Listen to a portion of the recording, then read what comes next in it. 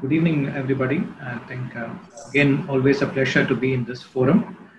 And as I have always been speaking, I will speak only on the advances or the concepts that are slightly newish in salivary gland neoplasms. It's a very common topic. Everybody knows it. I would at best be able to give you a very broad overview considering the comprehensiveness of this topic. And as I said, I would focus more on the recent advances and real case examples, some things that what we have managed over the years.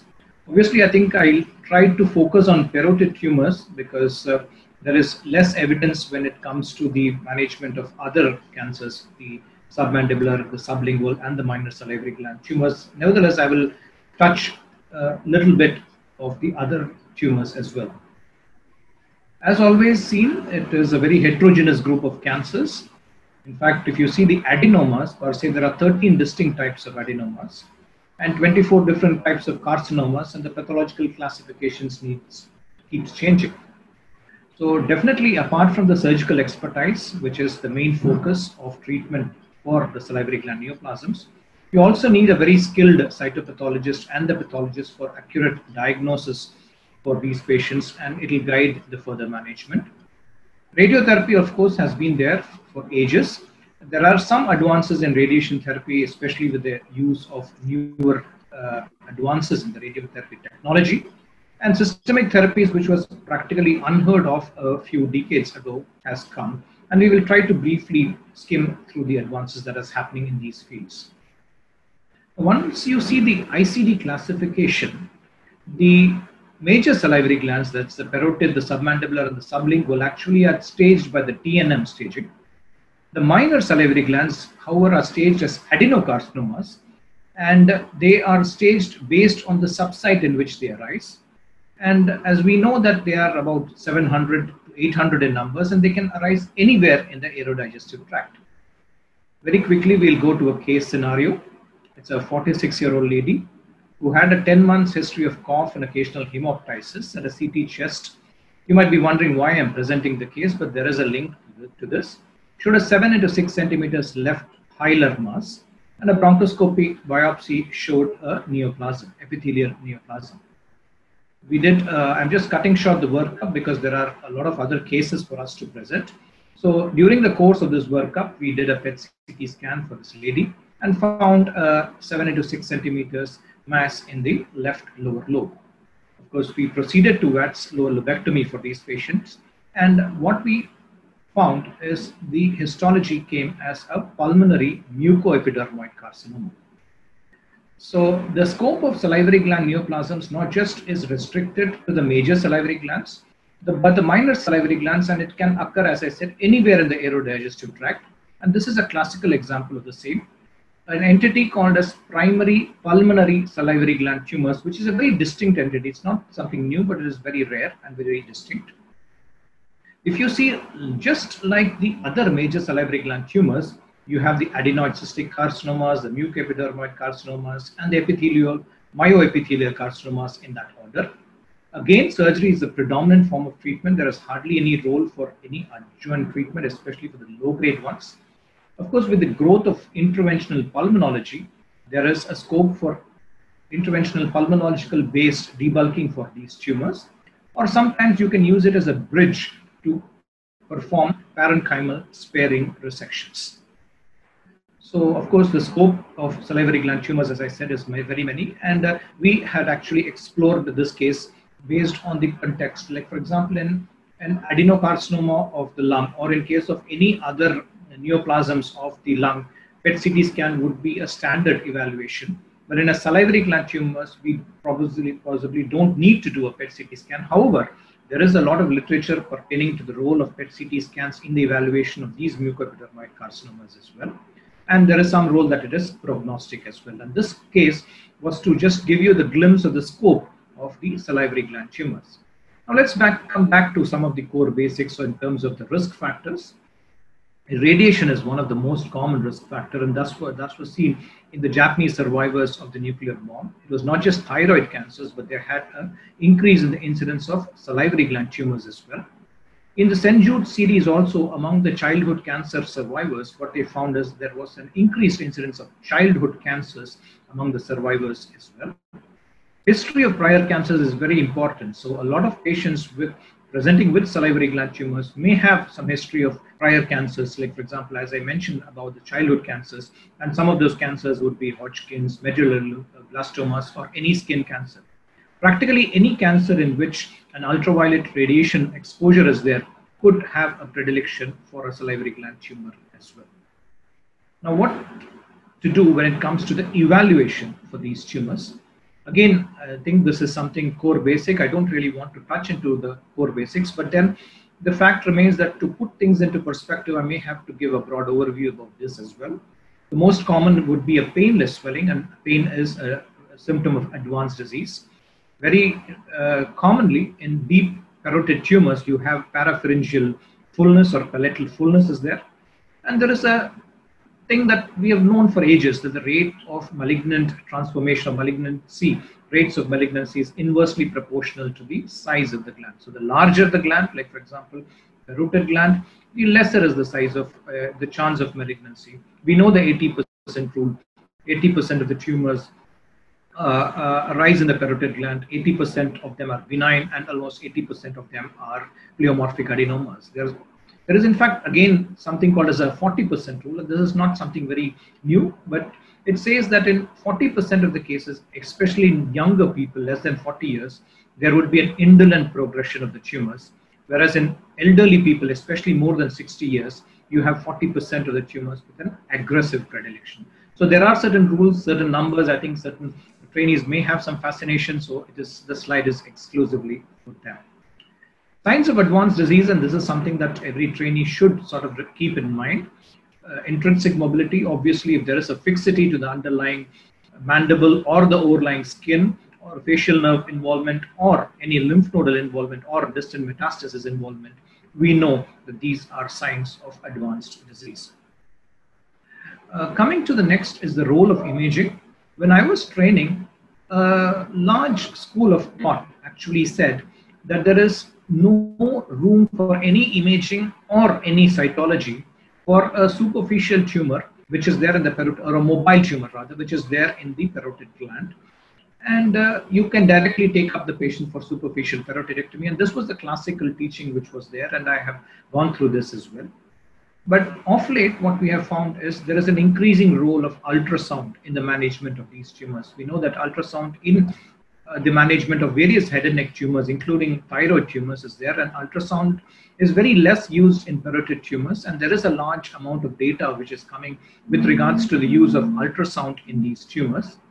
Ultrasound also has been used to sort of do the procedures of guided FNAC and guided core needle biopsies, a thing that I would allude to later.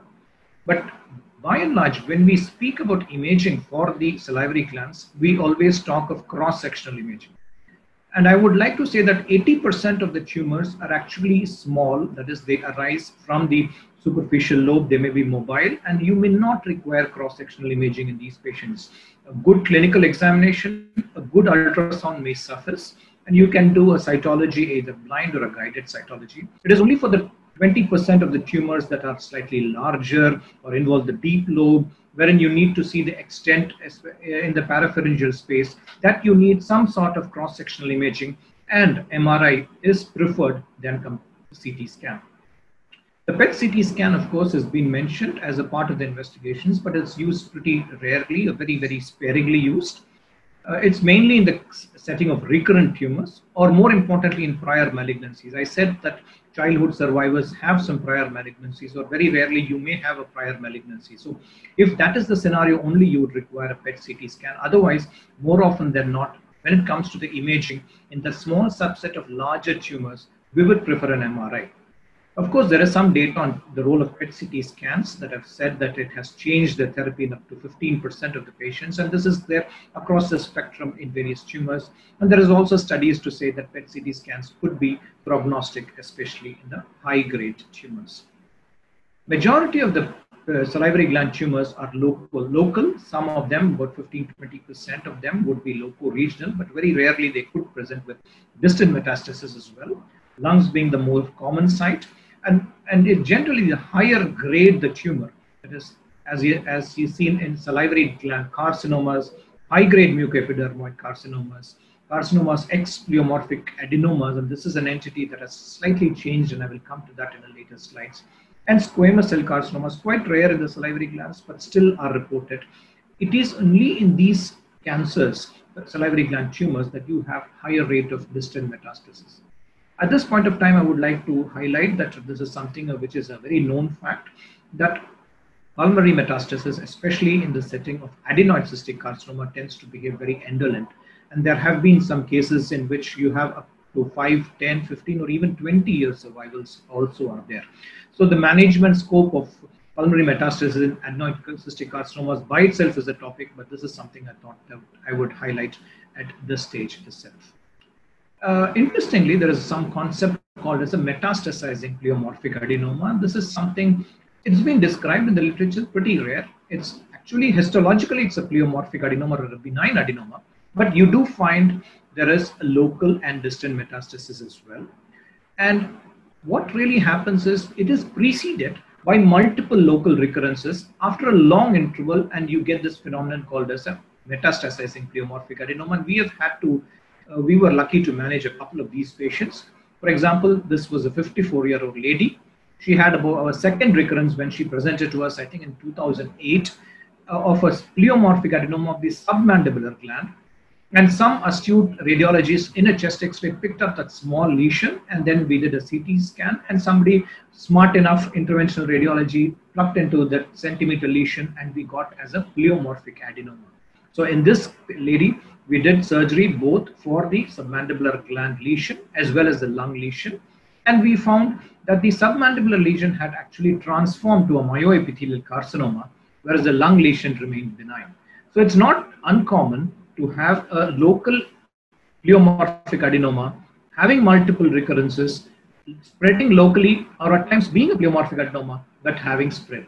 So this concept of metastasizing pleomorphic adenoma, and it is there is a concept of metastasizing leiomyomas as well. So this is not a completely new concept, but this is a concept that we would very rarely see. And I would urge trainees that whenever you find tumors that have multiple recurrences, be very careful and see the chest imaging in these patients. You may see some lesions, and not all these patients are metastasis. You need not write off anybody, because some of them would be benign, and if you do surgery in this select group of benign metastasizing pleomorphic adenomas, it is more than curative for these patients.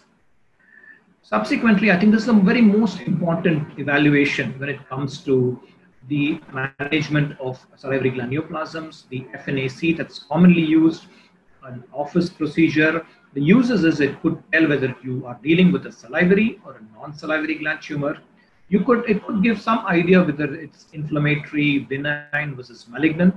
Grade and expert cytopathologists may be able to tell you a grade, but mind you, it's very, very difficult for some ordinary cytopathologists to tell you a grade. So there are these myriad uses of FNAC in the evaluation of the salivary gland tumors. Of course, we know the limitations of the FNAC, that there could be a lot of false negatives. The sensitivity is low, sometimes around 60s to 90%. Of course, the specificity is high.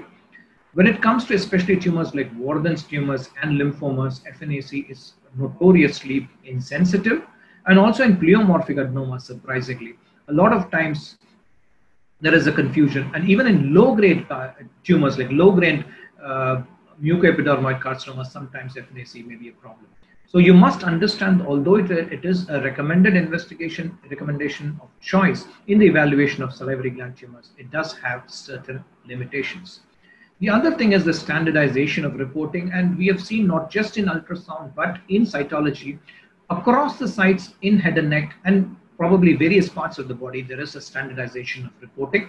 And in case of salivary gland tumors, you have this concept of a Milan staging of salivary glands. It is very similar to the Bethesda staging for thyroid neoplasms, divided into 6 stages.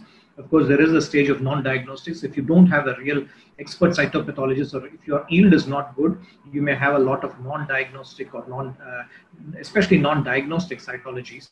But the Milan staging was proposed by a group of experts in 2017, published by Rossi in 2018, and many groups of expert surgeons who handle salivary gland malignancies, they have been sort of in their unit, I think they have been using the Milan criteria. So I think you can sort of reach out to your cytopathologist or your histopathologist to sort of report the salivary glands in a standardized manner. And it helps in publications, it helps in comparisons of data as well. The other important thing is about the differential diagnosis, which could be a lot many. It could be cysts, which could be either pre or normal cysts. Sometimes HIV also produces some sort of cysts, so there could be cysts related to some infections. It could be partial lymph node, and we know that parotid gland itself, there are a lot of intraparotid lymph nodes are there. They could be enlarged, they could be involved in some malignant processes as well. You could have a lymphoma which is arising from one of the intraparotid nodes, or sometimes what happens is one of the lymph nodes may be involved in a squamous cell carcinoma as a process of metastatic. So you must learn to differentiate all these things. And by and large, I think that there is the inflammatory component, which I'll come to in a little later. And of course, the more common tumors that we tend to manage. And metastasis is also there, and which is very interesting. And I will present possibly a couple of cases to sort of, drive home these points. So again, another case scenario, 18-year-old lady presented to us with a painless left parotid swelling, long duration, recently increased. It was around 5 into 4 centimeters. If it's non-diagnostic, did an MRI because it was a slightly largest tumor. Just a minute. Yeah. So, yeah. And this was some issue with my internet, so that's the reason why it got a little bit slow. And it showed a very thick-walled cyst, and the histological or pathological surprise, it turned out to be a branchial cleft cyst. And digging deeper into the literature, what we found is a type 1 first bronchial cleft cyst can masquerade as a parotid tumor. And digging into the anatomy more, we know that some of these branchial cleft abnormalities, cysts, fistulas, sinuses are there, and you have a vast differential diagnosis for this.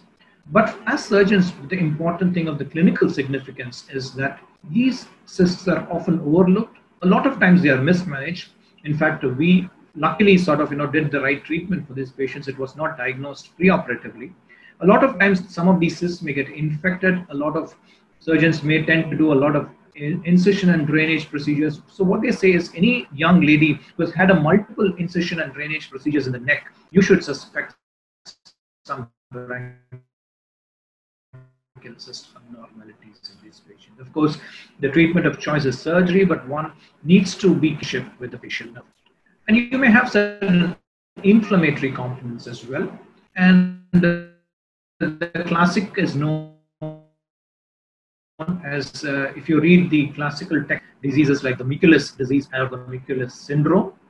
And this was something not new. It was described way back by Dr. Mikulicz. He was a student of Billroth. It was published as early as 1892 in a middle-aged farmer, bilateral enlargement of the lacrimal and salivary glands. So this is a classical inflammatory disease which people may encounter in their general surgical practice.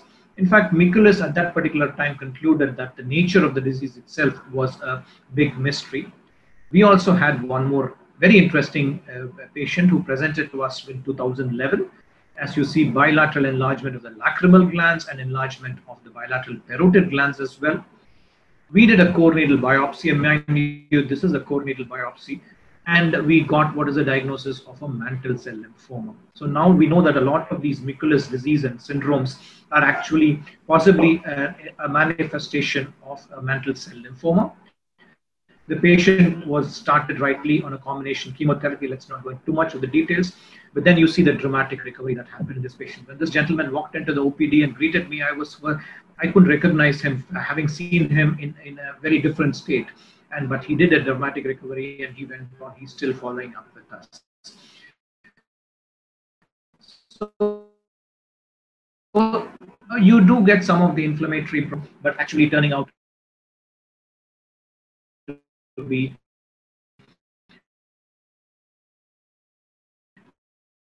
lymphomas, and a lot of these patients you will have to do a core needle biopsy. So never do a core needle biopsy in a parotid, and even now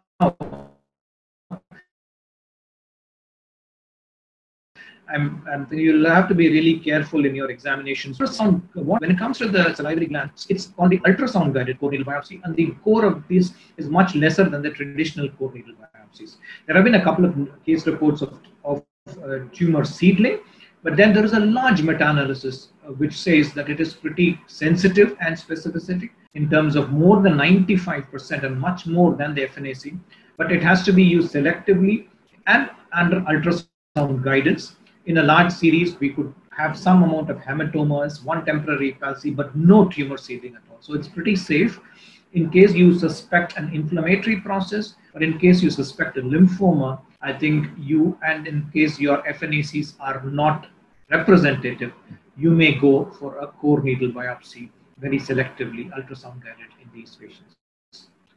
There is some also thing of parotid gland metastasis, and whenever we are dealing with a cutaneous malignancies, the head and neck, be it a cell carcinoma, the parotid nodes become the first nodes. So you must be very careful and have some parotid gland or parotid node involvement in these. Non-cutaneous sites also have about 10 to 15%, and very rarely you may have an intraparotid primary as well. Again, when it comes to the incidence of intraparotid primaries, then more common is there in the breast, prostate, and the GI tract. Treatment. Again, two very interesting cases.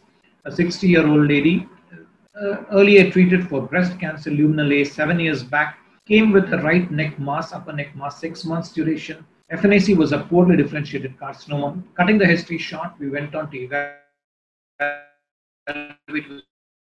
the PET CT, and mind you, I said that some has a staging evaluation not just for this cancer but also for the earlier cancer itself. We could find 6 to 5 to 4 centimeters in the parapharyngeal space, as seen in these pictures of the PET CT. In this axial view, it's much clearly seen also in this profile view as well. It was a solitary site of metastasis. So we approached this. I think parapharyngeal space tumors, I would come to that a little later, how you approach the parapharyngeal space. We in this patient did a transcervical, transparotid approach and completely removed these particular tumor, and it came out as a metastasis from a breast cancer. So this patient, we gave her second-line hormonal therapy, and she went on to live for many years. So sometimes you could get a lot of metastasis, and this is there in the deep lobe or in the region of the deep lobe of the parotid or the parapharyngeal space. Again, we had another patient of a rectal carcinoma presenting with a parotid lesion, isolated site. We did a parotidectomy for this patient. But however, this gentleman progressed within 6 months despite second-line therapy. I must admit that we didn't give the patient monoclonals or any aggressive therapies. So I present you two scenarios of breast cancer, probably luminal A, biologically quite indolent, metastatectomy, the patient did very well. Vis-a-vis this gentleman, a parotid gland metastasis from a rectal carcinoma, he progressed, and we had another couple of cases also, not parotid but other metastasis from rectal cancer other than lung, in which the progression happened very quickly. So one has to be very selective about the choice of metastatectomy for these patients. The other aspect is the advanced understanding, at least for the pathology. Of course, this is more important from the pathologist's perspective, but it is very important for us to understand this. The WHO recently came up with a classification called the WHO classification that came up in 2017, published in early 2018. And there are many terminologies. I don't really want to go into a lot of the terminologies, but the terminology that has interested a lot of us is the terminology of secretory carcinomas. It was formerly called as a mammary analog secretory carcinomas, akin to the secretory carcinomas of the breast. And I think we have abundant literature now of secretory carcinomas, that it occurs in parotid more common. What is important in these cancers is if you ask your cytopathologist or your pathologist to go back and review the slides, a lot of the earlier cancers or secretory cancers would actually be reclassified as secretory cancers. So some of the cancers which were classified as mucoepidermoid carcinomas in the newer classification, they could be reclassified as secretory. So there is a distinct entity, and I think it's very important for your pathologist to learn, understand it, because the treatment implications are different. Secretory carcinomas are very, very indolent, and they have a very, very favorable prognosis. The other important changes in the WHO classification has been with neuroendocrine tumors, and this is applicable all across the body, and including the parotid glands, and also the fact that what we commonly know as carcinoma ex pleomorphic adenoma. It has to be reported. You cannot stop short. The pathologist cannot stop short of reporting just that much. You'll have to tell whether it's a high-grade salivary duct carcinoma or a low-grade myoepithelium. So only merely a diagnosis of a carcinoma ex pleomorphic adenoma in the present age won't suffice. The pathologist has to additionally tell whether it's a high-grade or low-grade, whether it's a salivary duct or a myoepithelium, because the treatment might change and the prognosis definitely change in these tumors. And there is a absolutely newer classification of myeloblastomas. Grading, as I said, is very important. It's very important in terms of implications of treatment are there, which I'll come to a little later.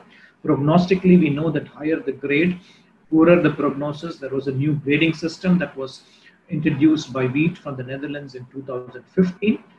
Some of the cancers can have a high-grade transformation as well, and we know that it has implications in its treatment and prognosis.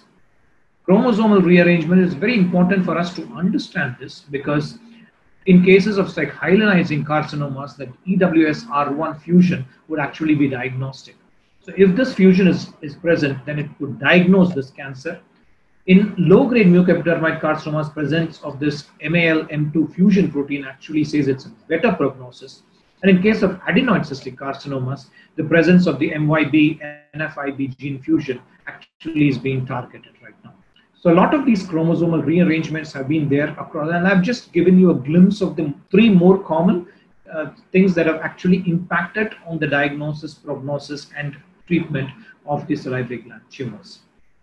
Now, coming to the management studies, I knew it was a lot of pathology and cytology, but it's very important for us to know about these things, because I'm sure that all these things will have an implication on the treatment approach, how we go about, whether we do a total parotidectomy, whether we do a lymph node dissection or not. So all these things will have an implication. So you can't really write it off and say that I don't really need this information. It's mandatory that you have a lot more of the information, especially when it comes to the grade and when it comes to an actual diagnosis. You'll be able to sort of treat your patients or manage your patients better. The principles of surgery has not changed, so I will not be going into the details of how you identify the facial nerve, and I'm sure a lot of us have done so many say parotid surgeries or even other salivary gland surgeries. So this is something that I would leave it for somebody else to cover. My topic is just to cover the more recent advances in which is happening. And in terms of superficial parotidectomy, which was there, people said that it is a minimum procedure for parotid neoplasms. In fact, some of that is changing right now, and that is something that I'm going to highlight, because trainees, if they read a lot of textbooks of the extent of parotid surgery, might be surprised that you have 2-3 entities which have come up more than that. Initially, when we were training, we really had these three terminologies: superficial, total conservative, radical, and extended radical. Enucleation is something that was condemned. For benign malignant, even then it continues to be condemned. So there is absolutely no role of any open biopsy or enucleation for any of the parotid tumors. And people assumed previously that if there is a malignancy, you always had to do a total conservative parotidectomy. A superficial parotidectomy is something that you should not do in the presence of a malignancy, and that concept has changed. In case the tumors are small, restricted to the superficial lobe, if they are non-high-grade tumors without any lymph node metastasis, you can very safely do a superficial parotidectomy as long as your margins are good. So this is the newer concept. You have certain other terminologies, and most of the other terminologies like, just a minute, yeah, most of the other terminologies like partial parotidectomy, you have something called an extracapsular parotidectomy or something called as adequate parotidectomy. So if an astute learner goes into the textbooks, you will find all these things. In fact, abundant data on partial parotidectomy. I would want to caution everybody that these terminologies are not standardized. I think they keep changing and evolving, and they are applicable only for the benign lesions like pleomorphic adenomas. More than 80% constitute pleomorphic adenomas, and these should never be used in cases of a suspected malignancy or a frank malignancies. But in case of pleomorphic adenomas, of course, you do have a lot of changes in terms of incision. Like, for example, we use the modified Blair incision traditionally for malignancies, but in cases of pleomorphic adenomas, they want to go for slightly different incisions like the rhytidectomy incision or the facelift incision. So in case of benign, when we know that it is a benign, then they try to be a little more conservative in terms of the extent of surgery. And that's the reason why you have all terminologies like the partial, the extracapsular, and the adequate parotidectomies.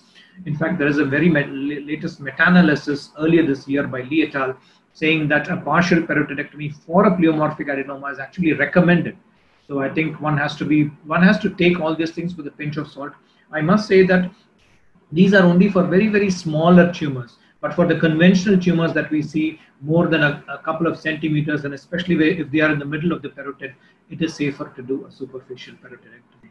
So only when some lesions are there which are about a centimeter or less, which are there, especially in the lower pole, can you think about doing lesser than a superficial parotidectomy. Otherwise, I think you are good to do a superficial parotidectomy, be it benign or malignant. Again, I just briefly spoke to you all about the parapharyngeal tumors in one of the cases that we had presented. Some of the deep lobe tumors of the parotid present as parapharyngeal tumors.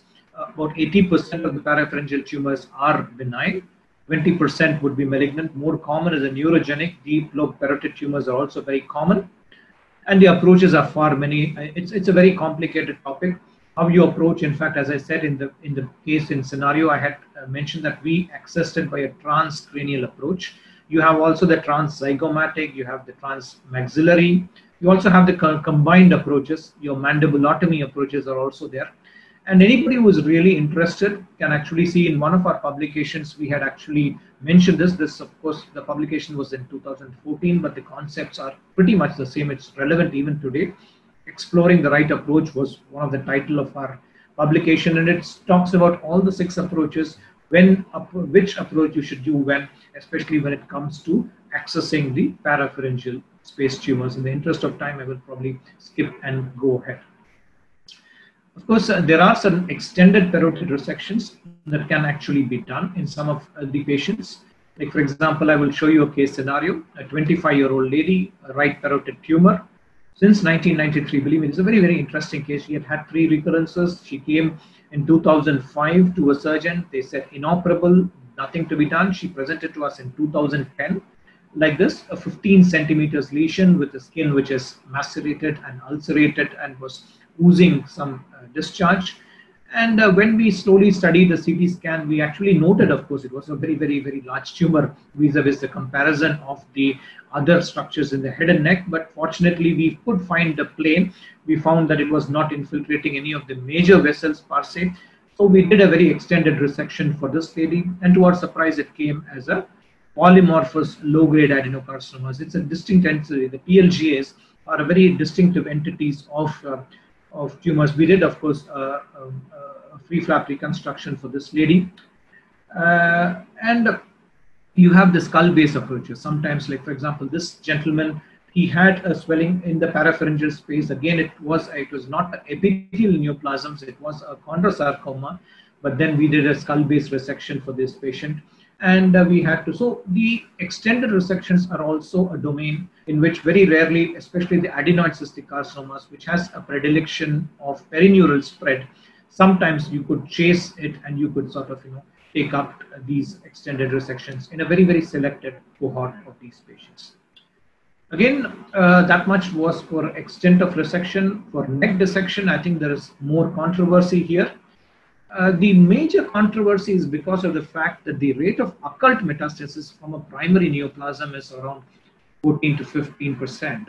And this is much less than the traditional squamous cell carcinomas. wherein the incidence sometimes in a slightly larger tumor becomes more than 20% an elective neck dissection. That's the why you have the controversy of whether to do a prophylactic neck dissection or not. And sometimes many people tend to sort of reserve the neck dissections for the advanced tumors. That's why if you have a higher stage tumor or a high grade tumor, you could do a selective neck dissection for some of these patients. Definitely, when there is an N plus disease, you would do a comprehensive neck dissection, but you would spare the level 1A. You remove all other areas, but sparingly you would not do a neck dissection otherwise if the tumor was likely lesser staged and non-high grade tumor.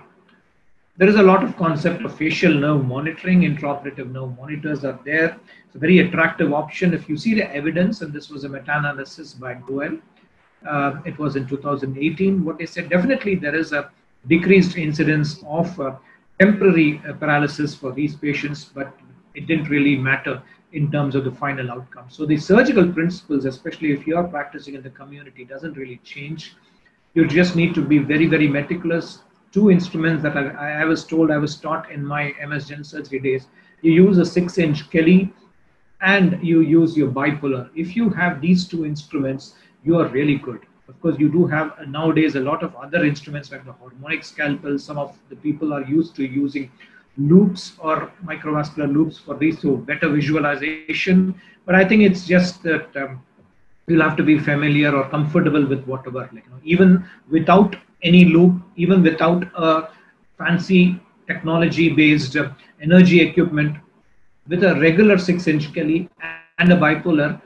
And in fact, that's how I was trained. And even now, given a choice, I would possibly sort of do a parodontectomy even with that those many instruments. So there is no reason why you should sort of feel that you are not having a facial nerve monitor. But definitely in case of recurrent cases, facial nerve monitoring definitely would be useful for some of these patients. Coming to adjuvant radiation therapy, there's a very little change that has happened over the years. More multiple nodes, T3, T4 tumors, high grade, and this is pretty common. I think this didn't radically change ever since I've trained. Any high grade R1 or R2 resections, LVI, PNI, or a recurrent tumor, you would add radiation therapy. But what has changed is the concept of giving chemotherapy to some of these patients. And the evidence is not much. The evidence has been largely extrapolated from the squamous cell carcinomas. And the RTOG 1008 trial, in fact, a part of this trial was actually recently presented, in an abstract form in the ASCO earlier this month. And we have some retrospective data that this gave a better local control than radiation therapy, but we don't really have the full results of the RTOG 1008 trial. So very selectively, when you have adverse characteristics, high grade, multiple nodes, extra nodal, you may consider to add chemotherapy to some of these patients. Again, I think there are a huge set of complications of parotid. In the interest of time, I didn't really want to go into this. We can discuss some of them if you want. The more important thing, as I said, is the facial nerve, and more important that you will have to really be diligent and preserve it. Of course, if you follow up all these patients, a lot of them would have recurrences. And there is a selective role of metastatectomy. I showed a couple of cases in which we have done metastatectomies. We've also done some metastatectomies for adenoid cystic carcinomas as well. There is some role for radiation and re-radiation as well in some of these patients. Some role of chemotherapy I spoke to in the adjuvant setting. But as I said, in a lot of other salivary duct carcinomas, some of them express androgen receptors. So the treatment that we have used for prostate cancers like the flutamide, bicalutamide, sometimes can be used in androgen expressing advanced salivary duct carcinomas. Some of the salivary gland tumors also express HER2, which is there in breast cancers and advanced GE junction adenocarcinomas as well. So if HER2 expression is there in some of the advanced cancers, Herceptin or rastuzumab has been tried with modest successes. Brontexiumab is a monoclonal antibody targeting Notch1. This is one very good target biomarker in cases of adenoid cystic carcinomas. And as in many other cancers, you have a lot of data of checkpoint inhibitors as well. A lot of checkpoint inhibitors has come in the management of salivary gland tumors. So I think I would end my topic here. I thought like I didn't really want to sort of present the regular run of the mill. I thought I would give some interesting examples of different sorts of scenarios. I know this is just a broad overview. This by no means is sort of comprehensive. This is what I can do justice in an hour or something like that. But I'm sure there are a lot of things that I've not covered. But I think a lot of things has been sparingly covered, if not covered. And I'm sure that if there are any questions, comments, or anything, I think we can sort of see and discuss. And we have abundant time. I think Dr. Patta has been very kind with regards to time to us, and I think we have abundant time. So any questions are there, I would be very happy to sort of answer them. And I would like to thank Dr. Patta again for the opportunity. It's been a real pleasure for me to sort of pull out a lot of our own data, which we have accumulated over a couple of decades, and present them to you all in a slide fashion, integrating the advances that have happened over the years. Thank you once again, sir. Thanks, Arvind. Dr. Srinivasan, you want to make a comment, sir? No, I would like to ask, what is siloblastoma? Is it? You had mentioned one word, siloblastoma. Yeah. Oh, it is a type of salivary gland neoplasm. It's a newer entity. There is a characteristic finding. It is more from the pathologist's perspective. If you see the WHO classification, sir, I think what has happened is in 2017, they came up with a newer classification. This is a benign entity. And by and large, I think some of these tumors have a very indolent course, a good prognosis, and surgery is the treatment option. There are certain telltale characteristic features of this tumor, but by and large, it is an extended spectrum of the parotid tumors. What is the treatment you give us? Just surgery. superficial. Yes, sir. Yes, sir. It is a benign tumor. Yes, sir. It is a benign tumor. Benign tumor is. Yeah. It comes under the spectrum of a benign tumor, and the treatment, by and large, the treatment for most of the parotid things have not changed much. So, except in case of high-grade tumors, or only then we tend to add to the extent of the surgery, the extent of lymph node dissection. But by and large, I think the changes have come in the cytology and in the classification of these tumors. So which are the tumors which metastasis to the skull? No, as I said, sir, I think there are metastasis. Any particular tumor, like certain tumors got a perineural spread, certain malignant tumors which metastasis to skull. Like, as I said, I will go back to the slide. There are certain tumors like, by and large, parotid gland tumors present in a loco-regional fashion. Some of them do have distant metastasis. More commonly is the lungs, and the second most site is the bone. And it is only the high-grade tumors, the high-grade mucoepidermoid tumors, some of the squamous cell carcinomas, some of the high-grade or the adenoid cystic carcinomas that have had a high-grade transformation. Those are the tumors that would sort of, has a tendency to metastasize. But otherwise, I think by and large, it is, and the salivary duct carcinomas as well.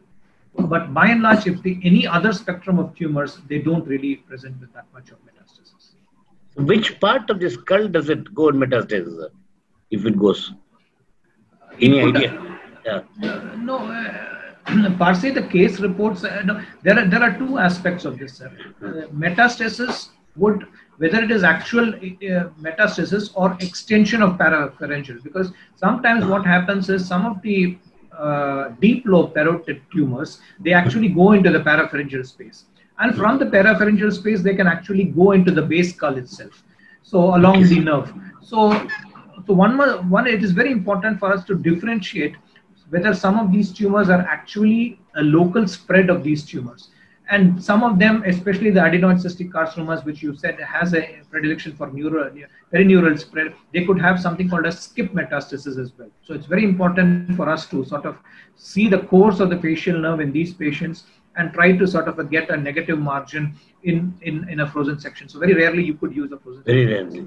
So one final question, as an examiner, if the PG says if there's a skull metastasis, is it operable or inoperable, sir?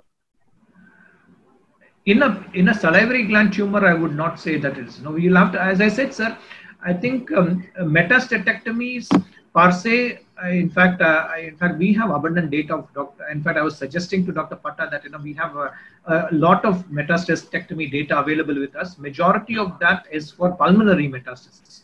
Pulmonary metastasis. And Yes, and we have certain criteria for metastatectomy. That is that the primary tumor has to be controlled or controllable, and Yes, especially you must have a long disease-free interval, Yes, preferably between 2 to 3 years or more. Yes, And the pulmonary metastasis should be amenable for a curative resection, and you have to have an R0 resection, that is a complete resection. Yes, And sir. the patient should not have any overriding morbidity or mortality, obviously, because of these procedures. So we have certain 4 or 5 criteria. And Yes, if sir. the person fits most of these criteria, we would do. And this criteria is largely applicable for pulmonary metastasis, which is more common in a salivary gland tumors. Some of the bony metastasis, as you mentioned, the skull metastasis, they may not actually fit into. And even we have done some metastasis. And the other thing is the metastasis, preferably if it's a solitary metastasis, it is also something that has been slightly good. But as I said, even we've had many other cancers of isolated soft tissue metastasis, but unfortunately, although they may be amenable if you are carefully selecting them for metastatectomy, some of them, like the rectal cancer case I showed, they, even with second line chemotherapy, they tend to progress. So one must be very careful in trying to select these patients. Thank you, sir. I am Dr. Srinivasan, Professor of Surgery, Coimbatore Medical College, Coimbatore, sir. I'd like to introduce myself. Thank you, sir. Nice name. Thank you, sir. Your questions were really sort of stimulating. Thank because postgraduate pattern of thing. I'll keep in touch with you, sir. I'll get the number from Professor Radhakrishnan. Professor Radhakrishnan, sir, thank you very much. Yeah, my pleasure, sir. Dr. Ishwar, you wanted to say something? Sir, you mentioned about the extracapsular dissection. Right. Could it be similar like an enucleation? Something different? No, I mentioned that because some of these terminologies are mentioned in the textbooks. And most of these dissections have been used still for, even... most of these terminologies have been used for benign disease. And they have been used by certain experts. And what they do is they tend to sort of, so the basic premise of this adequate paroidectomy, partial paroidectomy, or extracapsular is, instead of removing the entire superficial lobe, what they tend to do is they tend to remove the tumor with a cuff of normal parotid tissue. Sometimes they don't visualize the facial nerve also. So those are very tricky operations. It has to be done by real experts, and we would not recommend something of that sort. Large bit of our tumors are slightly bigger. So I think superficial paroidectomy still, I think, continues to remain the gold standards. And these have been mentioned in textbooks. The problem is, if we don't talk about them, I think the message will go wrong. So it's better that, people know that these terminologies are there, but it is very important for them to know when to sort of, use this as a modality of treatment for some of these benign conditions, especially. Dr. Karthik? So when you're planning to preserve the cell, sir, when you are planning to preserve the facial nerve, yes, sir, in presence of even malignancies, and which are the histological criteria you do consider in such cases? Per se, there is no special consideration for histological criteria. The most important aspect that we see is the preoperative functioning of the nerve. If the nerve is preoperative functioning, whatever the histology, even if it's an adenoid cystic carcinoma, we sort of try to very, very hard to sort of preserve the nerve. It is preoperative functioning. Sometimes what happens is preoperative it functions, and intraoperatively we find that it is slightly engulfed or very close proximity. So at that times, those are the times when loops actually help. They sort of, we can actually spend a lot of time and sort of try to tease out that nerve and try to sort of, get a good margin from these patients. But per se, I think based on any histology, we don't really, and we are very, very careful because a lot of studies have said that unnecessary, previously what used to happen was Some people used to sort of, whenever there was a deep lobe tumor, they did a radical parotidectomy. And this is something which is a practice that has to be condemned. So whenever the facial nerve is intact preoperatively and intraoperatively you will be able to tease it out, it is our duty rather to sort of present the nerve, because it oncologically sacrificing such a functioning nerve makes absolutely no sense. Okay. That it doesn't add anything. Survival of the recurrence doesn't have impact on it. No impact at all, sir. And that's the reason why I think it is the duty of us as surgeons to sort of take the tumor out and preserve the nerve. And it's anatomically. So we preserve the anatomical integrity of the nerve. And sometimes if you have a intraoperative nerve monitoring, at the end of the surgery, you could sort of, stimulate and you could see an EMG signal and you could sort of, actually sort of say that, oh yeah, I have preserved the nerve. Then 80% of the paraphyseal tubes again are the benign. There is again, can you have others? To do that. Okay. Yeah, absolutely, sir. Dr. Karthik? Yes, sir. So good evening, sir. Yeah, good evening, Karthik. Sir, in case of radiotherapy for recurrence, if you have done a R0 resection, when will we consider radiation? So it is same as the after primary, or any recurrence will consider radiation, or only for high grades? No, again, the traditional teaching is if it's a recurrent tumor, then you consider sort of a radiation therapy if it was not given earlier. So that is the concept, large concept behind this.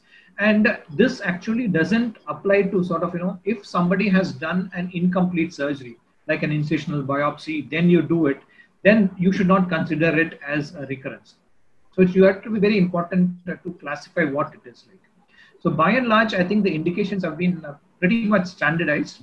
And if a tumor has been operated and there's a long DFI, it comes as a recurrence, then you may consider definitely radiation therapy for these patients. Even if it's a low grade, sir? And if in some low grades, you also have to see whether there is other factors. Like for example, if there's a perineural invasion or if there is a tumor spillage, some of the guidelines actually recommend radiation therapy. But very rare to have a low grade recurrence unless you have spilled the tumor. So that means if a low grade tumor is recurring, that means the primary surgeon who has handled them would have had a tumor spill. So that is the logic of having the recurrence and radiating them. So if you see carefully some of the guidelines, what they say, even if tumors are low grade, if there is a tumor spill or if there is a perineural invasion, you still give radiation for these patients. And this is just an extrapolation of the same concept. So there is no very hard and fast evidence for answering your question, but this is an extrapolation of the logic that we tend to use in a particular clinical scenario. Sir, one last question. In case of a unresectable primary or a local recurrence, is there any evidence to support systemic therapy to downstage to favor surgery? No. Nothing. I think by and large, systemic therapies have been tried only in the metastatic setting and not as a neo. It has not come as a pretty standard. But having said that, in some of these tumors, I think radiation therapy and especially in adenoid cystic carcinomas, you have the neutron, but of course it's not available. Sometimes the proton beams are there, sometimes the carbon ion therapies are there. So they tend to sort of give some advantage to these tumors. So one of the indications for radiation therapy as a definitive modality, is in cases of inoperable tumors. So you could definitely consider radiation therapy as a modality of these tumors, and then subsequently you have the tumor and you have any of these bizarre mutations, then you could possibly target them with them. But definitely systemic therapy not as a primary modality to downstage. We don't really have much evidence at this point of time. Thank you, sir. Ashok Kumar. Dr. Ashok Kumar, you have a question? Arvind, there are some queries in the chat box if you can look up. Yeah. I'm just looking at that, sir. Do you remove the whole tract as well as the cyst? I don't know. I think maybe it was for the... generally, a cyst does not have parsia. This is not like a chiroglossal cyst or something like that. It is a branchial cyst. And I think you would have to do an in toto excision. And I said, like in terms of maybe the question was in relation to the branchial cyst, the first branchial cleft cyst. in such a scenario, one has to be very careful about the facial nerve, because sometimes what happens is the cyst tends to sort of, displace the facial nerve in a much bizarre way than a tumor actually does. So there have been a lot of variations because of the presence of the cyst. So one has to be really very careful while operating for some of these bronchial cysts. Extent of parotidectomy for intraparotid node metastasis. I think that's a very, very, very tricky question. Generally, what they say is that if there is an intraparotid node extension, then there is an indication to do a total conservative parotidectomy. So, but what really happens is that you must sort of individualize some of these patients. If the tumors tend to be high grade, if there is obviously some neck nodal metastasis, then these are certain things that you would sort of immediately tend to sort of observe. But intraparotid metastasis per se is very difficult to pick intraoperatively unless you're sending this specimen for a frozen section examination. So to answer your question short, I think the iPhone user, I think it's actually that it's an indication to do a total conservative parotidectomy as long as the facial nerve is intact. Lavanya asked, for size lesions, do we go for metastatectomy? I think, as I said, a lot of interest in metastatectomy. Per se, I think there is no sort of size cutoff criteria. I told the criteria. I think the metastasis should be resectable. And if you are able to get an R0 resection, then that should be good enough. So as I said, that the primary, again I reiterate, primary should be controlled or controllable. Long DFI, preferably all the metastasis should be encompassed, and an R0 resection should be got, and the patient should not have any functional morbidity or mortality because of this. So I think if it fits this criteria, I think any metastatectomy, and especially in the pulmonary metastatectomy. In fact, we have abundant data of pulmonary metastatectomy. I had stated that I would sort of discuss some of our data on pulmonary metastatectomy possibly at a later point of time. But to answer your question short, there's no size criteria as long as you're able to get a good resection, and obviously the patient has a good functional reserve to tolerate that particular procedure. So what are the specific indications of technetium therapy for Warden's tumors? I think the Warden's tumor is a sort of what really happens in Warden's tumor. I would probably answer it in the other way, that a preoperative diagnosis of a Warden's tumor is very difficult. A lot of false negatives actually happen in the diagnosis of the Warden's tumor. It's a very, very difficult tumor to diagnose. A lot of times you sort of, tend to sort of, get the diagnosis on a final histopathology. Of course, there are certain telltale signs you might be knowing, like certain characteristics of Warden. Sometimes some of them will be bilateral, some of them will be large, cystic, some of them is common in smokers. You could use technetium per 99 scan, but by and large, what really happens is that you don't tend to sort of get the diagnosis per se. In fact, there is an earlier school of thought that says that you don't really need to sort of operate on a Warden's tumor, considering that it doesn't really do much for these patients. So it is a diagnosis of it's a very difficult diagnosis for a cytopathologist to sort of do, and your treatments could be varied from no intervention to a minimal intervention. So per se, if you're not able to diagnose this preoperatively, I think the question of scans may be a very, very little, it'll be a little far-fetched for some of these patients. Dharmarav says, outside operated case with final showing margin positivity tumor. Yeah, I think this is a very common problem. What really happens is that inadvertently somebody would have done either an enucleation or an incisional biopsy, and the problem only comes if it's a low-grade tumor. So I think that is where the problem is come. So the issues here are that what we tend to do is we tend to sort of one thing that we must understand is we must know what are the timelines. That is, when the excision was done and when the patient had come. So it is very important that if supposing you are contemplating resurgery for whatever reasons, be an inadequate primary surgery, don't rush and do the surgery immediately. Wait for some more time, because a lot of times the inflammatory component is there. It needs to subside, even if it's a low-grade tumor. So allow the inflammatory component to subside, allow for a couple of weeks, re-examine the patient once the inflammation is then you try to do an MRI for these patients, and then take the call, and then you go for surgery. So it's very important that we wait for the inflammation to subside. Clinically, you tend to assess these patients better. Radiologically, I think some of the radiologists will find it better to assess these tumors, especially if time has lapsed, and then we will be able to sort of manage these patients better.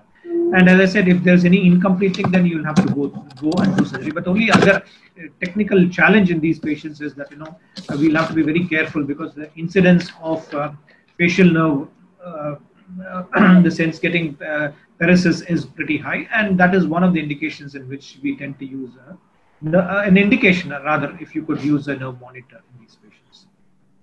YouTube link, I think that is all in Dr. Patta's hands, I think, so that he will sort of pick it up. Ashok Kumar, what is your question? Sir, can you hear me? Yes, Yeah. yes. Sir, I have two small questions. Number one, is there any role of core needle biopsy as of now? Number one. Number two, is there anything or any surgery with the name suprafacial dissection? Two very important questions you have raised. Actually, core needle biopsy, I did mention. In fact, I reiterate that when we were training, then they said that even sometimes even FNAC they said don't do. Now we know that FNAC is an office procedure; it is pretty safe. Core needle biopsies, two important indications. That is, some people do it if repeated FNACs are coming negative. And the other important thing is if you are suspecting an inflammatory pathology, or a pathology in which you are not planning to give treatment in a surgical manner. For example, if you are suspecting a lymphoma, as in this case scenario that I showed, or if you are suspecting some inflammatory pathology and your FNACs are coming sort of negative, then you could possibly consider a core needle. And here, the core needle is not the regular cores that we know. It's like an ultrasound guided core biopsies, and the bore of the needle is slightly very smaller and very thinner. So it's actually like a gun in which you sort of do it under ultrasound guidance in a very, very controlled fashion. Of course, despite that, in the meta-analysis that was published by Lee earlier this year, you had about seven cases of hematoma, 1 case of temporary facial nerve paresis, but you had no tumor seedlings. So in a very, very small subset of patients, and you have also a lot of meta-analysis, as I said, to say a lot of centers actually tend to do more core needle biopsies than FNACs. But beware of this when you are sort of speaking in the examination, because a lot of the senior examiners would sort of insist that you stick to FNAC, and I would sort of recommend that you stick to it unless and until you have one of these bizarre scenarios in which, or sometimes wherein it's an inoperable case, then you just do a core needle biopsy for the diagnosis. Sometimes, as I said, in metastasis, we had in a couple of cases you could do a core needle biopsy. So that is the regions we do core needle biopsies. And coming to the other, there are very many terminologies, like as somebody was also mentioning, suprafacial, extrafacial, a lot of things are there. But by and large, I think all these terminologies, there is no standard classification. I've also sort of, I've tried to search through a lot of literature. There's absolutely no standard classifications of the extent of paroidectomy. Somebody says levels of paroidectomy. So if you dwell into it, is very, very thick. So by and large, I think whatever was there earlier, superficial, total conservative, radical, and extended radical stands good. The reason why a lot of these have come is because 80% of them are pleomorphic adenomas, and which have a pretty benign course. So they are exploring means in which if we could do something less. And as I said, a lot of these have shown that your incidence of Frey syndrome, your incidence of paresis is much, much less when you do slightly lesser. So that is the caveat, and that is why people tend to sort of do lesser procedures for benign tumors. And I think there is hardly any standardization with these approaches. One has to be very selective about choosing one of these lesser approaches than a superficial paroidectomy. But having said that, there is abundant literature available to say that partial paroidectomy, in fact, the other adequate extracapsular or suprafacial and all those things, we don't have much evidence. A lot of evidence is there for partial paroidectomy. Partial paroidectomy is when you sort of remove the tumor along with a cuff of normal tissue, and the largest meta-analysis is there for partial paroidectomy. So if at all you have a small benign tumor like a pleomorphic adenoma, preferably in the tail of the gland, you may do one of these procedures. But otherwise, even if it's a larger pleomorphic adenoma, I would say go ahead and do a superficial parotidectomy. You are safe, and your chances of tumor spillage recurrences are very, very less. Thank you very much, sir. But I have another question, sir. Go ahead. This for the PG students whoever is hearing it. Sure, so sure. What is your method of identifying the facial nerve? Facial nerve? Yeah. Yeah. I don't actually tend to use one method. Of course, it's a combination of various methods, but the two important things what I tend to use is of course, the first, I actually go to the tail parotid. I lift the tail parotid off. I try to carefully preserve the posterior branch of the greater auricular nerve. And this, I think, is very, very important because it gives a sensation to the ear lobule. So the first thing when I do after raising the skin incision is try to identify the greater auricular nerve. It divides into an anterior branch and a posterior branch. The posterior branch I tend to preserve very meticulously. I lift the tail. I see the posterior belly of the digastric, and I directly go to the tragal cartilage. And just below the tragal cartilage, I would find about a centimeter below and medial, I would find the nerve.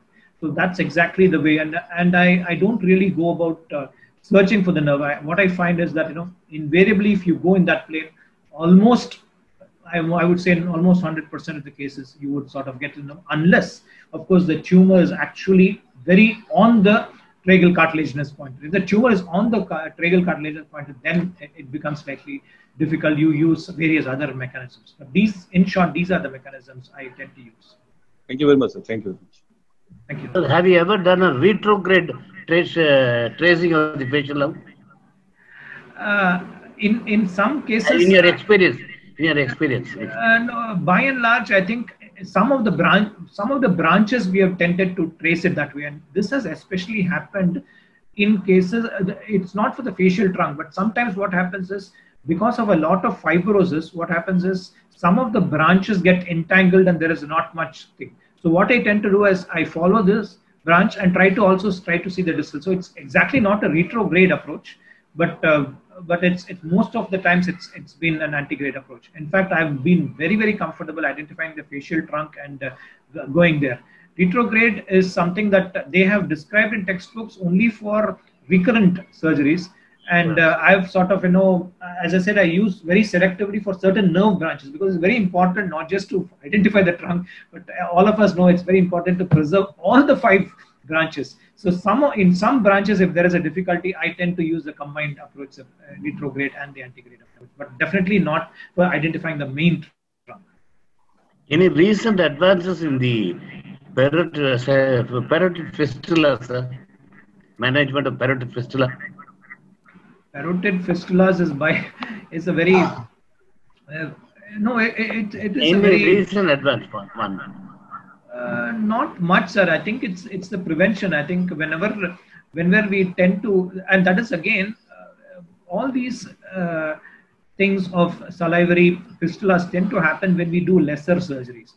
Supposing if we do a superficial parotidectomy and you ligate the duct, then almost never we sort of have a parotid fistula. It is only inadvertently because we tend to do lesser surgery, and what happens is you tend to sort of leave a lot of parotid gland tissue all around. Then sometimes the issue of some parotid leaks or parotid fistulas tend to happen. So that's another advantage of doing a superficial parotidectomy. You hardly will ever have a parotid fistula. Sorry for troubling with so many questions. Thank you, sir. Thank you.